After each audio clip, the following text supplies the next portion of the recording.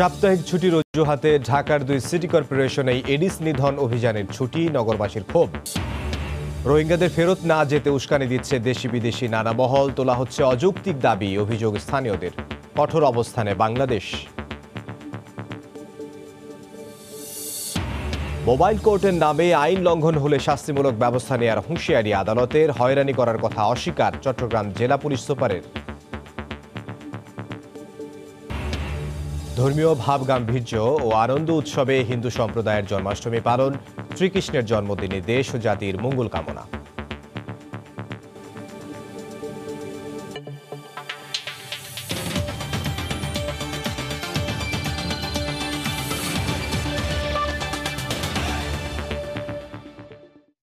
দেখছিলেন শিরোনাম, জনপদের সময়, সঙ্গে আছে আমি ইমদাদুল হক।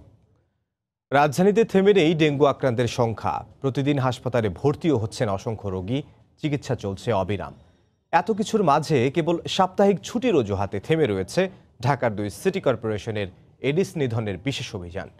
নগর কর্তৃপক্ষের এমন কাণ্ডজ্ঞানহীনতায় চরম ক্ষোভ জানিয়েছেন নগরবাসী। পরিসংখ্যান বলছে দেশের ডেঙ্গু পরিস্থিতি এখন অনেকটাই স্থিতিশীল, তবে নিয়ন্ত্রণে আনতে এখনও ঢের বাকি। স্বাস্থ্য অধিদপ্তরের তথ্য অনুসারে গত 3 দিন রাজধানীতে ডেঙ্গু নিয়ে হাসপাতালে ভর্তি হয়েছে 2161 জন। 24 ঘন্টায় এই সংখ্যা 689। এখনও রোগীর চাপ সামলাতে হিমশিম খাচ্ছে হাসপাতালগুলো। সোমবারে রিপোর্ট দেওয়ার পরে আমরা মনে করেন যে কুর্মিটোলা জেনারেল হাসপাতালে নিয়ে ভর্তি করাইছি। কুর্মিটোলা থেকে কালকা সন্ধ্যার দিকে বলছে যে আপনারা বাচ্চাটা হয় ঢাকা মেডিকেল আর নাহলে শিশু হাসপাতালে নিয়ে আসেন। তো আমরা রাত্রে শিশু হাসপাতালে নিয়ে আসছি প্রায় 9:30 পৌনে 10টার দিকে। এর জন্য যে আমি বলবো যে সরকার দায়ী, আমি সরকারকে দায়ী করব না। ইউজুয়ালি আসলে শুক্র শনি আমাদের ডিউটি নর্মালি থাকতোই, সাথে এখন এক্সট্রা ডিউটি হিসাবে যেমন আজকে আমার মর্নিং আছে, আবার একটু পরে নাইটে আসা লাগবে, নাইট ডিউটি করা লাগবে। সব মিলাই সবারই একই অবস্থা। আসলে যে লোডটা বেশি, ওভারলোড আসছে, কিন্তু আমাদের প্রফেশনটাই তো এরকম যে সেবা দিতে হবে। অন্যদিকে এডিস নিয়ন্ত্রণে যাদের কাজ করার কথা মাঠে নেই তারা। ঢাকায় উত্তরে অনেকটা ঢাকঢোল পিটিয়ে বিশেষ চিরুনি অভিযান শুরু করা হলেও চতুর্থ দিনে শুক্রবার সাপ্তাহিক ছুটি থাকায় ছুটি মিলেছে অভিযানেরও। একই অবস্থা দক্ষিণেরও। নির্মাণাধীন বাড়িতে মোবাইল কোর্টের কার্যক্রম শুক্রবার বন্ধ ছিল। প্রতিদিন যে প্রোগ্রামের যে কাজটা সেটা আমরা করতেছি, আর যেটা ডেঙ্গুর যে প্রোগ্রাম, যেটা মানে চিকুনগুনিয়া অভিযান, সেটা আমাদের রবিবার শুরু হবে। 2 দিন বন্ধ থাকবো, আজকে শুক্রবার শনিবার বন্ধ থাকবো। এমন বিপর্যয়ে নগর কর্তৃপক্ষের এ ধরনের কাজে ক্ষুব্ধ নগরবাসী। চিকিৎসকরা তো ছুটি বাতিল করে কাজ করতেছে যেহেতু জনসাধারণের জন্য, সুতরাং আমার মনে হয় সিটি কর্পোরেশনও করা উচিত। তারা কেন করবে না? মহামারী চলতেছে দেশের মধ্যে, মাঝ মধ্যে ছুটি দিয়ে কীভাবে ছুটি দেওয়ার ব্যবস্থা, কোনো যুক্তি তো আসে না ছুটি দেওয়ার। আর এর জন্য স্থানীয় সরকার ব্যবস্থার জবাবদিহিতার অভাবকেই দুষছেন বিশেষজ্ঞরা। স্থানীয় সরকার ব্যবস্থায় প্রচণ্ড রকমভাবে জনবিচ্ছিন্নতার একটা ইঙ্গিত কিন্তু এই ঘটনার মধ্যে দিয়ে প্রমাণিত হচ্ছে। যারা প্রতিরোধের মধ্যে দিয়ে এটা একদম সমূলে অর্থাৎ উচ্ছে এর নিকেশ করবে, তারা কিন্তু তেমনভাবে এখনো মাঠে নাই। এটি দুর্ভাগ্যজনক। ডেঙ্গু মোকাবিলায় এখনই দীর্ঘমেয়াদী পরিকল্পনা নেওয়ার তাগিদ তাদের। রাশেদ লিমন, সময় সংবাদ, ঢাকা। জনপদের সময় আরো থাকছে। অবৈধ ভিওআইপি কলের কারণে কমেছে বিদেশ থেকে বৈধ পথে আসা কলের সংখ্যা, হারাচ্ছে রাজস্ব আয়। আন্তর্জাতিক কল টার্মিনেশন রেট কমানোর দাবি।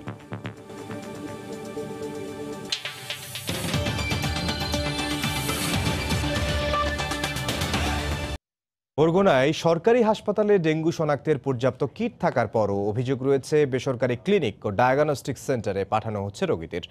একদিকে সরকার নির্ধারিত ফির চেয়ে বাড়তি টাকা নিচ্ছে তারা, অন্যদিকে দিচ্ছে বিভ্রান্তিকর রিপোর্ট। এ ঘটনায় ব্যবস্থা নেওয়ার আশ্বাস দিয়েছে স্বাস্থ্য বিভাগ ও জেলা প্রশাসন।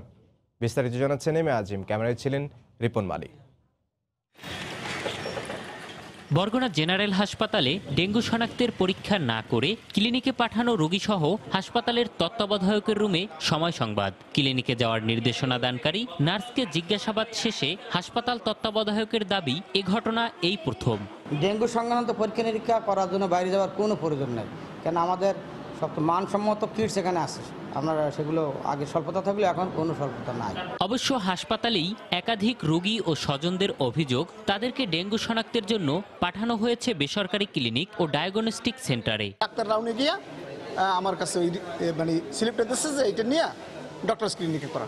এখানে যে প্যাথোলজি আছে সেখানে গেছি, তখন সে বলল যে এখন হবে না, আগামীকালকে ভর্তি করে ওরা স্যালাইন ট্যালাইন কিছু দেয়, কিন্তু সমস্ত টেস্টগুলো বাইরে থেকে করা হয়েছে। রোগীদের সাথে কথা বলার ফাঁকে কৌশলে নার্সের ড্রেস পাল্টে কেটে পড়ার চেষ্টা চালান অভিযুক্ত নার্স। তিনি ডাক্তারের উপর দোষ চাপালেও ডাক্তার বলছেন নার্সের কথা। তখন আমি জিজ্ঞেস করলাম যে স্যার এটার সঙ্গে কথা দেবো, স্যার বলছে আপনি ডক্টরসে দেন, ওখানে রিপোর্ট ভালো হয়। যদি সন্দেহ হয় এখানকার আমার রিপোর্ট দুটো রকম যদি হয়, সন্দেহ হয় সেক্ষেত্রে দেওয়া হয়। এদিকে ক্লিনিকে যাওয়া রোগীরা আছেন বিপাকে। 2.5 বছরের শিশু মারিয়া কাতরাচ্ছে জ্বরে। 2টি ডায়াগনস্টিকে বাড়তি ফি দিয়ে পরীক্ষা করালেও রিপোর্ট এসেছে ভিন্ন ভিন্ন। একই অবস্থা রাজ্জাক নামের এই ব্যক্তির। 5 থেকে 6টি ক্লিনিক ও ডায়াগনস্টিকে পরীক্ষা করিয়ে রেজাল্ট পেয়েছেন ভিন্ন ভিন্ন। একটা ক্লিনিকে পজিটিভ আসে, অন্য ক্লিনিকে প্রাইভেট ক্লিনিকে আবার নেগেটিভ আসে। আমরা মনে করেন আসি যে আতঙ্কের ভিতরে, বগুড়াতে আমরা কোনো চিকিৎসা পাইতেছি না, এখন বাধ্য হয়ে আমরা টাকা দিতেছি। অবশ্য ব্যবস্থা নেওয়ার আশ্বাস দেন জেলা প্রশাসক। কেন বাইরে পাঠানো হবে এটা আমি তত্ত্বাবধায়ক মহোদয়ের সাথে কথা বলবো, ব্যাপারে তদন্ত সাপেক্ষে প্রয়োজনীয় ব্যবস্থা নেওয়া হবে। কেউ অন্যায়ভাবে এবং অদক্ষভাবে ডেঙ্গুর পেশেন্ট জাস্টিফিকেশনে কাজ করে থাকে, তাদের বিরুদ্ধে মোবাইল কোর্টের মাধ্যমে আইনানুগ ব্যবস্থা গ্রহণ করা হবে। এখন পর্যন্ত বরগুনা জেলায় 239 জন ডেঙ্গু আক্রান্ত রোগী শনাক্ত হয়েছে। এম এ আজিম, সময় সংবাদ, বরগুনা। একটু আগে আমরা ডেঙ্গু পরিস্থিতি নিয়ে আলোচনায় ছিলাম, আমরা আবারও সেই আলোচনায় যাব। মোহাম্মদপুরে আছেন রিপোর্টার রাশেদ বাপ্পি, সেখানে আবারও স্বাগত জানাচ্ছি আলোচনায়। কারিগরি ত্রুটির জন্য কিছুটা বিঘ্ন ঘটায় আমরা দুঃখ প্রকাশ করছি। আমরা ছিলাম রাকিবুল ইসলাম আপনার কাছে। আপনি বলছিলেন যে সিটি কর্পোরেশনের যে ভ্রাম্যমাণ আদালতের যে অভিযানগুলো হচ্ছে বা পরিদর্শন হচ্ছে সেটা বিক্ষিপ্ত। তবে একটা বিষয় আমি যদি আপনাকে প্রশ্ন করি, যে আমরা এমনও দেখেছি সিটি কর্পোরেশন যে একটি বাসায় গিয়েছিল, সে বাসায় গিয়ে লার্ভার সন্ধান পেয়েছে, আবার পরবর্তীতে সেই একই বাসায় আবারও লার্ভার সন্ধান পাওয়া গেছে। সেক্ষেত্রে কি নগরবাসীর দায় নেই? নগরবাসীর অবশ্যই দায় আছে, কিন্তু এখন ব্যাপারটা হলো সিটি কর্পোরেশন যে নগরবাসীর সাথে দায়বদ্ধ করবে, সেখানে দেখা যাচ্ছে যে আমাদের প্রত্যেকটা বাসারা জরিমানা করে গেল।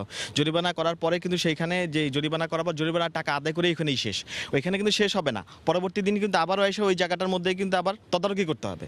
এবং ওইখানে যে তদারকি করার যে স্কোপটা, যেই জায়গাটা, সেটা তদারকি করার জন্য সিটি কর্পোরেশন যেই জনবহুল, ওদের তো আসলে লোকজন কম হওয়াতে এই যে স্থানীয় যেই জনপ্রতিনিধির দায়িত্ব দিয়ে যে চিকিৎসা মানে পরিদর্শন করা দরকার ছিল, সেভাবে তারা ওইভাবে আর টাকা জরিমানা করার পরে আর কোনো আওয়াজ নেই। আমি নিজেও কয়েকটা জায়গায় গিয়ে দেখলাম যে 50,000, 60,000, 70,000, 1 লাখ টাকাও জরিমানা করা হয়েছে।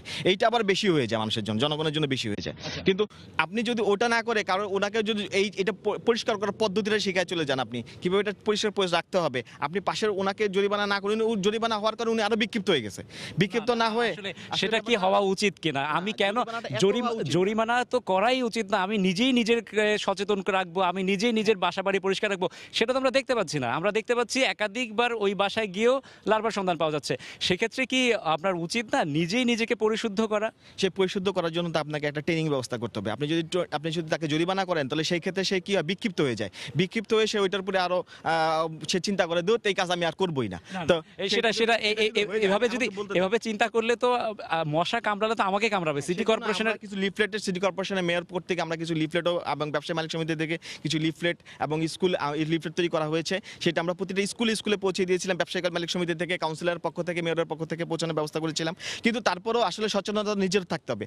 আমার বাসার থেকে যদি আমার একজন হারিয়ে যায়, কিংবা আমার মা বোন কেউ যদি, কিংবা আমার নাম বা বোন কেউ যদি হারিয়ে যায়, সেটা কিন্তু দায়ভার কিন্তু আর কেউ নিবে না। কিংবা একজন যদি মারা যায়, সেটা কিন্তু আমার পারিবারিক সম্পদ নষ্ট হলো, আমার পরিবারের একজন হারিয়ে গেল। আমরা আরো সচেতন হবো। আমরা একটু আসবো হুমায়ুন কবির খান আপনার কাছে।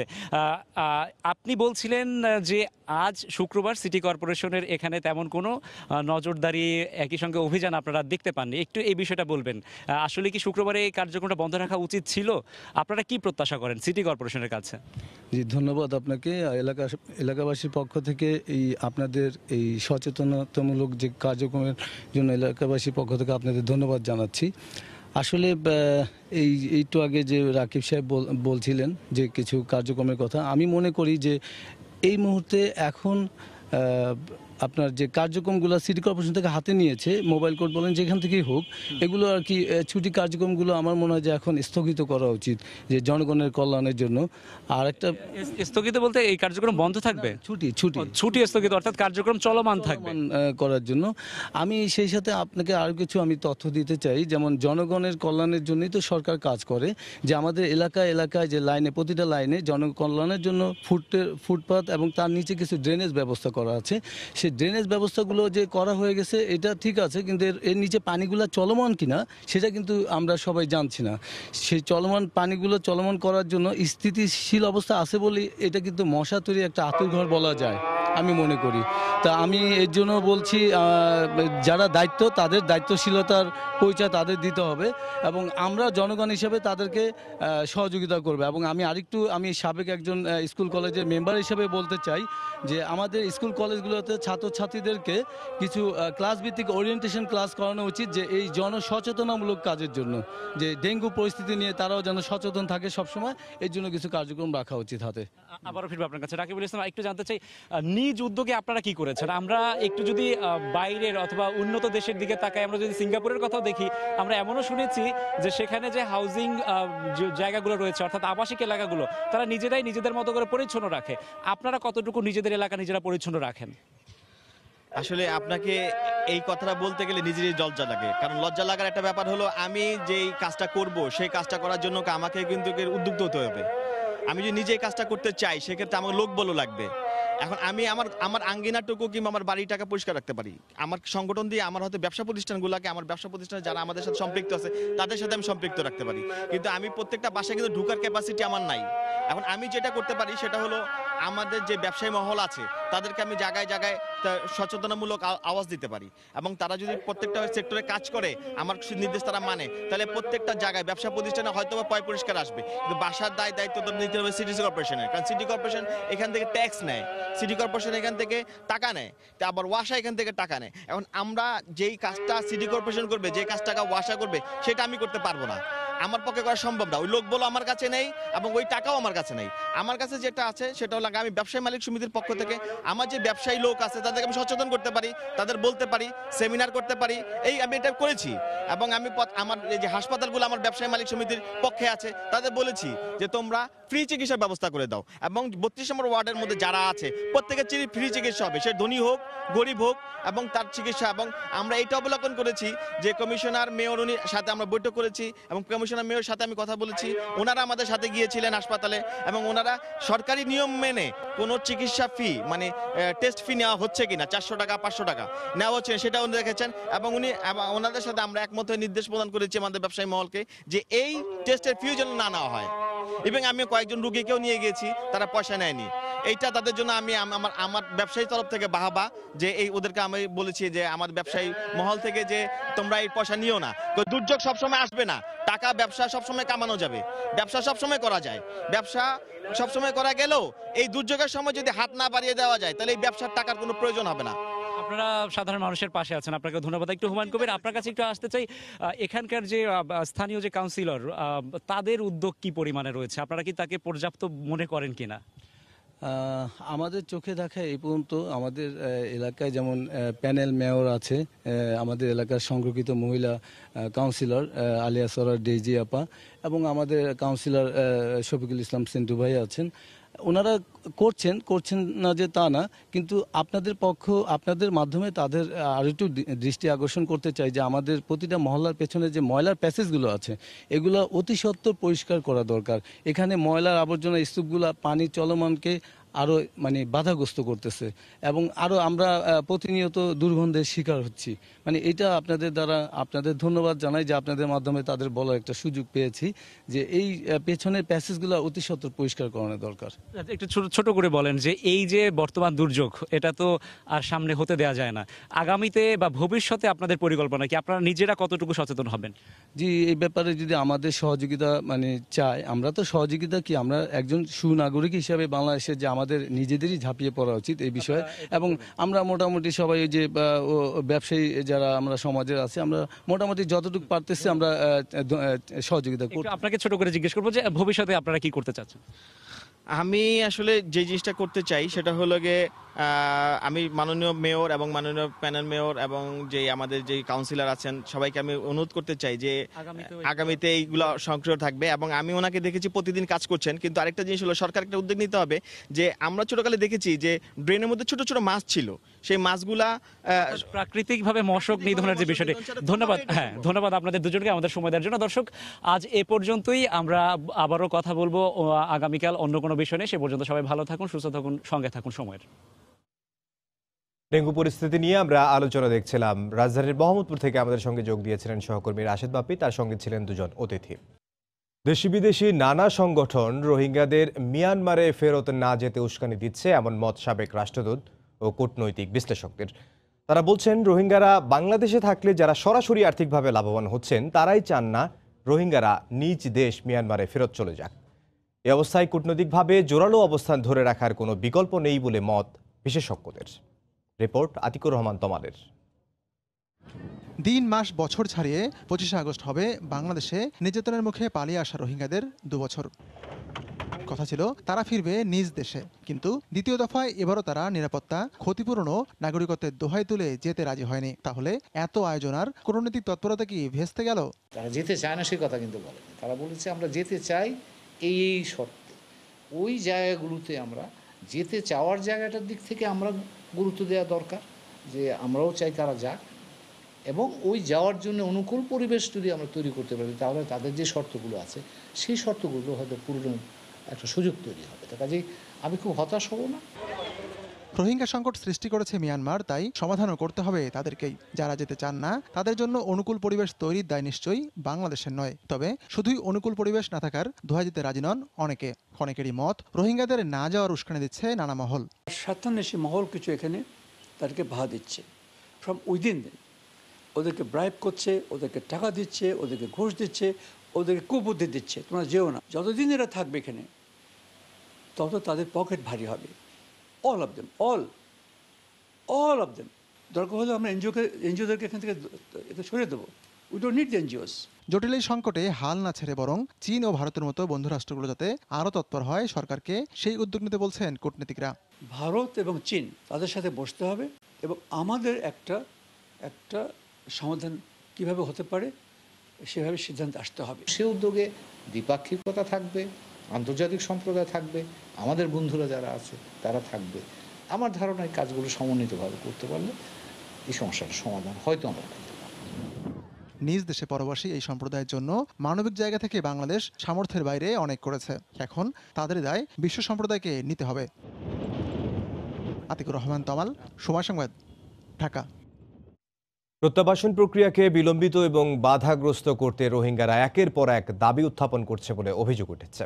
বিশেষ করে পূর্ণ নাগরিকত্ব, রোহিঙ্গা মর্যাদা, রাখাইন রাজ্যে জাতিসংঘ শান্তিরক্ষী মোতায়েনের পাশাপাশি মিয়ানমারের আইডিএফ ক্যাম্পে থাকা 1,80,000 রোহিঙ্গাকে মুক্ত করে দেওয়ার নতুন দাবি উঠেছে। এসব দাবি না মানলে নিজ দেশে ফিরে যেতে রাজি নয় তারা।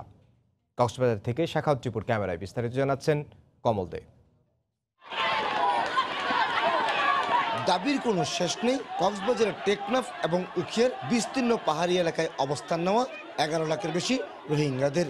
কখনো 2 দফা, কখনো 4 দফা, আবার কখনো 5 থেকে 7 দফা নিজ দেশ মিয়ানমারে ফিরে যাওয়ার ক্ষেত্রে এভাবেই বাড়িয়ে চলেছে তাদের দাবির সংখ্যা। রোহিঙ্গা সিটিজেনশিপ আরা দিলে, বাসক দেওয়া আছে, আরা দেওয়া আছে, বাড়িঘর সসম্পদ 3 দিলে, সিকিউরিটি ফোর্স দিলে আরা যাইম। মিয়ানমারের সংঘাতপূর্ণ রাখাইন রাজ্যে জাতিসংঘের শান্তিরক্ষী মোতায়েন করার পাশাপাশি তারা নতুন করে আরো কয়েকটি দাবি তুলেছে। এর মধ্যে মিয়ানমারের ইয়াংমুন এবং আকিয়া প্রদেশের 3টি ক্যাম্পে থাকা 1,80,000 রোহিঙ্গাকে মুক্তভাবে চলাচলের সুযোগ করে দেওয়ার দাবি জানিয়েছে।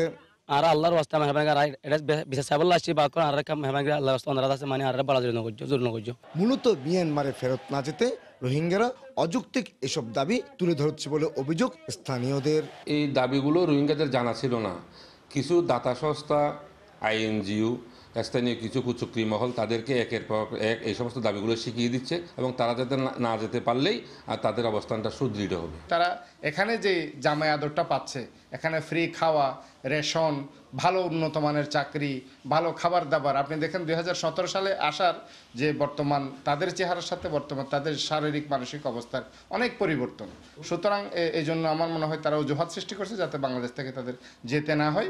বাংলাদেশে 1978 সাল থেকে শুরু হয় রোহিঙ্গা অনুপ্রবেশ। এর মধ্যে 2017 সালের আগস্ট থেকে ডিসেম্বর পর্যন্ত 8 লাখের বেশি রোহিঙ্গার অনুপ্রবেশের ঘটনা ঘটে। নিজ দেশে ফেরত যাওয়ার ক্ষেত্রে একের পর এক সত্য দিয়ে যাচ্ছে বাংলাদেশে আশ্রিত রোহিঙ্গারা। এত সব কঠিন সত্য মেনে এই রোহিঙ্গাদের মিয়ানমারে ফেরত পাঠানো যাবে কিনা তা নিয়ে সন্দিহান এখানকার বাসিন্দারা। তবে নিরাপত্তা বিশ্লেষকরা বলছেন যত দ্রুত সম্ভব এসব রোহিঙ্গাকে মিয়ানমারে ফেরত পাঠানো যাবে ততই বাংলাদেশের মঙ্গল। কক্সবাজারের টেকনাফ শালবাগান ক্যাম্প থেকে কমল দে, সময় সংবাদ। জনপদের সময় আরও থাকছে। সরবরাহ কমের অজুহাতে চট্টগ্রামে বেড়েছে রূপালী ইলিশের দাম। কেজি প্রতি বিক্রি হচ্ছে 150 থেকে 200 টাকা বেশি দরে, কিছুটা কম রাজধানীর বাজারে।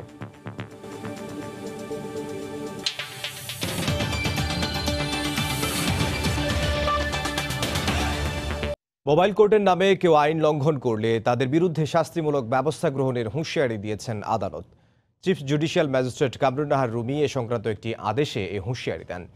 চট্টগ্রামে আটককৃত আসামিদের আদালতে হাজির না করে আইন বহির্ভূতভাবে মোবাইল কোর্টের মাধ্যমে সাজা দেয়া নিয়ে জেলার 16 থানার ওসিকে সতর্ক করেছেন আদালত। এরই পরিপ্রেক্ষিতে এ আদেশ দেয়া হয়। তবে মোবাইল কোর্টের মাধ্যমে কাউকে হয়রানি করার কথা অস্বীকার করেছেন চট্টগ্রামের পুলিশ সুপার।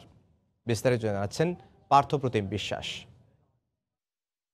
চট্টগ্রামের চিফ জুডিশিয়াল ম্যাজিস্ট্রেট আদালতের জারি করা চিঠিতে বলা হয়েছে মোবাইল কোর্ট আইন 2009-এর 6-এর 1 ধারা অনুসারে কোনো অপরাধ যা কেবল জুডিশিয়াল ম্যাজিস্ট্রেট বা মেট্রোপলিটন ম্যাজিস্ট্রেট কর্তৃক বিচার্য তার সম্মুখে সংঘটিত বা উদ্ঘাটিত হয়ে থাকলে তিনি উক্ত অপরাধ তাৎক্ষণিকভাবে আমলে গ্রহণ করে অভিযুক্ত ব্যক্তিকে স্বীকারোক্তির ভিত্তিতে দোষী সাব্যস্ত করে এ আইনের নির্ধারিত দণ্ড আরোপ করতে পারবেন। কিন্তু জেলার 16 থানার ওসিরা আসামিদের আদালতে উপস্থাপন না করে উপজেলা নির্বাহী ম্যাজিস্ট্রেট ইউএনও এসিল্যান্ডের কাছে উপস্থাপন করে আইন বহির্ভূতভাবে সাজা দেওয়ার কথা চিঠিতে উল্লেখ করা হয়। তবে মোবাইল কোর্টের মাধ্যমে নিয়ম বহির্ভূতভাবে সাজা দেওয়ার কথা অস্বীকার করেন পুলিশ সুপার। মোবাইল কোর্টে যে পুলিশ ধরে নিয়ে নির্বাহী ম্যাজিস্ট্রেটের কাছে উপস্থাপন করে এই বিষয়টি আসলে সঠিক নয়। এই বিষয়টা আমরা আমাদের বিজ্ঞ চিফ জুডিশিয়াল ম্যাজিস্ট্রেট মহোদয়ের সাথে আমরা কথা বলবো যে এরকম নজির হলে আমরা সহকর্মী অধস্তনদের আমরা বলবো যে ভবিষ্যতে যেন এরকম না করে। মোবাইল কোর্টের নামে উপজেলাগুলোতে সাধারণ মানুষকে হয়রানি করা হচ্ছে উল্লেখ করে সনাকের সভাপতি বলেন চিফ জুডিশিয়াল ম্যাজিস্ট্রেট আদালত এমন একটি আদেশ দিয়ে যুগান্তকারী পদক্ষেপ গ্রহণ করেছেন। বিশেষ কোনো ক্ষমতাবান ব্যক্তি যদি বলে ধরে নিয়ে থানায় তাকে পিটিয়ে ইউএনওর সামনে নেওয়া হয়, তারপর দোষীকারের কথা বলে কাগজে দস্তখত নিয়ে শাস্তি দেওয়া হয়। আমার বিশ্বাস এই চিঠির পরে অন্তপক্ষে তারা সংশোধন হবে। অন্যদিকে আইনের প্রতি সবাইকে শ্রদ্ধাশীল হওয়ার আহ্বান জানিয়েছেন চট্টগ্রাম জেলা আইনজীবী সমিতির সাবেক সভাপতি। জনশৃঙ্খলা যদি রক্ষা করতে হয় আমাদের প্রত্যেকের উচিত আইনকে মেনে চলা, সেটা যেই অবস্থানই থাকুক না কেন।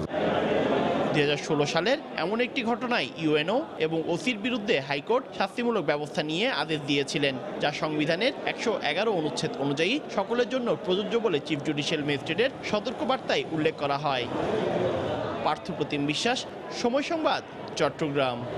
অবৈধ ভিওআইপি কলের কারণে দেশে বৈধ পথে বিদেশ থেকে কল আসার সংখ্যা কমেছে প্রায় 75%।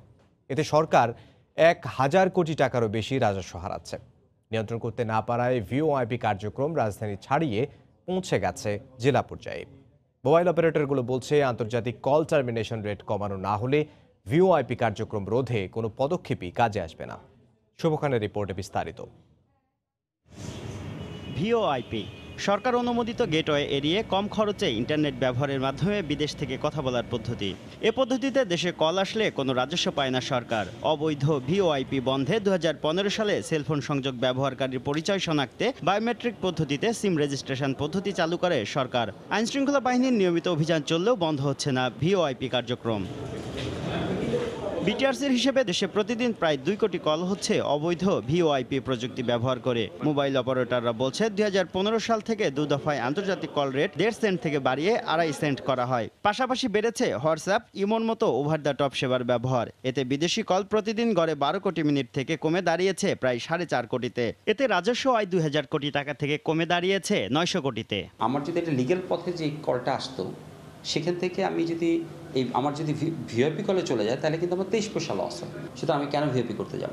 আমরা যদি 1.75 সেন্টস পাই থেকে জিডব্লিউ থেকে, অ্যাকচুয়ালি তারা কিন্তু 2.5 সেন্ট দিয়ে নিয়ে আসছে, একটু ডিফারেন্সটা বেড়ে গেছে। আমরা কিন্তু সবসময় বলছি যে ইন্টারন্যাশনাল কল যদি দামটা আরও কমা দেওয়া হয় তাহলে কিন্তু ইলিগেল ভয়েপ আরও কমে যাবে। ভিওআইপি বন্ধে নানা উদ্যোগ গ্রহণ করা হলেও আন্তর্জাতিক কল রেট কমানোর কোনো পরিকল্পনা নেই বলে জানিয়েছে বিটিআরসি। কল রেট বাড়ছে, আমরা কি করবো, বিটিআর অপারেটর এটা বলে পার পাবে না, কারণ কল রেট যে বাড়ে বা কমের সরকারি সিদ্ধান্তে কমে, নিয়ম অনুযায়ী কমে। আমাদের আইন গাইডলাইন সম্পূর্ণ বলা আছে যে যার সিম দেওয়া নিয়ম হবে সেই অপারেটর দায়ী। বর্তমানে আন্তর্জাতিক কল থেকে প্রাপ্ত রাজস্বের 40% পায় বিটিআরসি, 20% আইজিডব্লিউ, 17.5% আইসিএক্স এবং 22.5% সংশ্লিষ্ট গ্রাহকের অপারেটর বা অ্যাক্সেস নেটওয়ার্ক সার্ভিস প্রদানকারী পায়। শুভ খান, সময় সংবাদ, ঢাকা। সরবরাহ কমের অজুহাতে চট্টগ্রামের ফিশারি ঘাটে বেড়েছে ইলিশের দাম। গত সপ্তাহের তুলনায় প্রতি কেজি 150 থেকে 200 টাকা বাড়তি দামে বিক্রি হচ্ছে ইলিশ। তবে সাগরে প্রচুর মাছ ধরা পড়ায় 30 থেকে 50 টাকা পর্যন্ত কমেছে সামুদ্রিক মাছের দাম। কমতির দিকে দেশি মাছের দামও। বিস্তারিত জানাচ্ছেন পার্থপ্রতিম বিশ্বাস। বন্দরনগরী চট্টগ্রামে সর্ববৃহৎ মাছের বাজার এই ফিশারি ঘাট। প্রতিদিন ক্রেতা ও বিক্রেতাদের হাঁকডাকে মুখরিত থাকে এই বাজার। গত সপ্তাহে এই বাজারে দেখা মিলেছিল প্রচুর রূপালী ইলিশের, কিন্তু এই সপ্তাহে চিত্র সম্পূর্ণ বিপরীত। সরবরাহ কম থাকার অজুহাতে প্রতি কেজি ইলিশের দাম বেড়ে গেছে 100 থেকে 200 টাকা করে। আজকে বেচতেছি মনে করেন 700 করে, 700 টাকা, আর 1 কেজি আলা 1000 টাকা, 800 টাকা। বাল্যতে আপনার ডালা পড়ে গেছে, ইলিশ কম, সেই কারণে। তবে সাগরে প্রচুর মাছ ধরা পড়ার কারণে বাজারে কমে গেছে সামুদ্রিক মাছের দাম। চাপিলা, লাইক্ষা, সুরমা, কৈকোরাল থেকে শুরু করে বিভিন্ন প্রজাতির সামুদ্রিক মাছ কেজি প্রতি 30 থেকে 40 টাকা কম দামে বিক্রি হচ্ছে বাজারে। শুধু সামুদ্রিক মাছের দামই নয়, দেশি মাছের দামও অনেকটা কমতির দিকে। গত সপ্তাহের তুলনায় আগে থেকে 20 থেকে 30 টাকা কম দামে বিক্রি হচ্ছে সকল প্রকার দেশি মাছ। সমুদ্রের মাছের কারণে মাছ দর তেমন বিশেষ একটা সুবিধা হইতেছে না। গতকালকে তুলনায় আজকে আরো অনেকটা কম দেখা যাইতেছে। 300 টাকা করে কেজি মাছ কম ছিল, ঠিক আছে। আজকে মাছ অ্যাভেলেবেল, বেশি মাছ, বুঝছেন, সেই কারণে মাছের দাম আজকে 250 টাকা করে চলতেছে। সমুদ্রে প্রচুর পরিমাণে মাছ ধরা পড়ছে, ওই জন্য দেশীয় মাছের দাম প্রতি কেজিতে 40 থেকে 50 টাকা কমে গেছে। সাগরে যেসব বোট মাছ ধরতে গেছে তারা মাছ ধরে ফিরে আসলে ও আবহাওয়া অনুকূলে থাকলে ইলিশের সরবরাহ যেমন বাড়বে, তেমনি অন্যান্য মাছের দামও কমে আসবে বলে জানিয়েছে মৎস্য বিক্রেতারা। চট্টগ্রামের ফিশারি ঘাট থেকে পার্থপ্রতিম বিশ্বাস, সময় সংবাদ, চট্টগ্রাম। নেচে গিয়ে হরিনাম সংকীর্তনে জন্মাষ্টমীর আনন্দ শোভাযাত্রা করেছেন সনাতন ধর্মাবলম্বীরা। পলাশীর মোড় থেকে বিভিন্ন সড়ক প্রদক্ষিণ করে শোভাযাত্রা শেষ হয় পুরান ঢাকার বাহাদুর শাহ পার্কে গিয়ে। ভক্তরা বিশ্বাস করেন অত্যাচারের হাত থেকে রক্ষা করতে যুগে যুগে ভগবান বিষ্ণু অবতার রূপে অবতীর্ণ হন ধরাধামে। ঢাক ঢোল খোল করতালে মুখর চারপাশ, মুখে কৃষ্ণ কৃষ্ণ নাম সংকীর্তনে মাতোয়ারা ভক্তরা। নেচে গেয়ে প্রতীকী রাধাকৃষ্ণ সেজে জন্মাষ্টমীর আনন্দ শোভাযাত্রায় যুক্ত হয়েছেন হাজার হাজার সনাতন ধর্মাবলম্বী। পলাশীর মোড় হয়ে বিভিন্ন রাস্তা প্রদক্ষিণ করে শোভাযাত্রার সমাপ্তি টানা হয় পুরান ঢাকার বাহাদুর শাহ পার্কে গিয়ে। পলাশীর মোড়ে পঞ্চপ্রদীপ জ্বালিয়ে করা হয় আনন্দ শোভাযাত্রার উদ্বোধন। এর আগে ভোর থেকে ঢাকেশ্বরী সহ বিভিন্ন মন্দিরে অনুষ্ঠিত হয় গীতা যজ্ঞ ও মহানাম সংকীর্তন। আগুন জেলে যজ্ঞের মাধ্যমে ভক্তরা আহুতি দেন ফুল, বেলপাতা, নৈবেদ্য সহ ষোড়শ উপচার। এভাবেই জন্মতিথিতে ধরাধামে পূজিত হন বিষ্ণুর অষ্টম অবতার, সৃষ্টি স্থিতি ও প্রলয়ের কারণ ভগবান শ্রীকৃষ্ণ। যখনই যখনই ধর্মের গ্লানি এবং অধর্ম বৃদ্ধি পায় তখনই ভগবান শ্রীকৃষ্ণ জনসমক্ষে সাকার রূপে প্রকটিত হয়। নিজেকে সমর্পণ করে দেওয়া, যেন আমার কোনো অহংকার, অভিমান এগুলি না থাকে, কর্তৃত্ব অভিমান না থাকে। অশুভের বিনাশ আর শুভ শক্তির আবির্ভাবে মুছে যাক সমস্ত অকল্যাণ, ধুয়ে যাক পার্থিব গ্লানি আর অবসাদ, মুক্তির পরমানন্দে যুক্ত হোক মানব হৃদয়, এমনটাই প্রার্থনা ভক্তদের। মৌসুমী মৌ, সময় সংবাদ, ঢাকা। এ পর্যায়ে শিরোনামগুলো জানিয়ে দিচ্ছি আরেকবার। সাপ্তাহিক ছুটির অজুহাতে ঢাকার 2 সিটি কর্পোরেশনেই এডিস নিধন অভিযানের ছুটি, নগরবাসীর ক্ষোভ।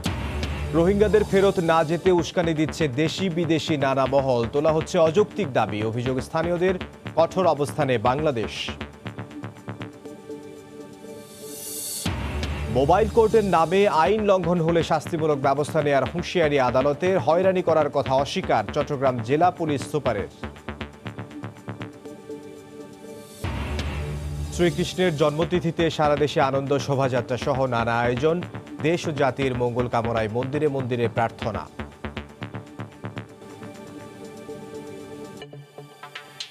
এই ছিল এখনকার মতো। আপনার মোবাইলে সময় সংবাদ দেখতে ও সব খবর পেতে ডাউনলোড করুন সময় অ্যাপ।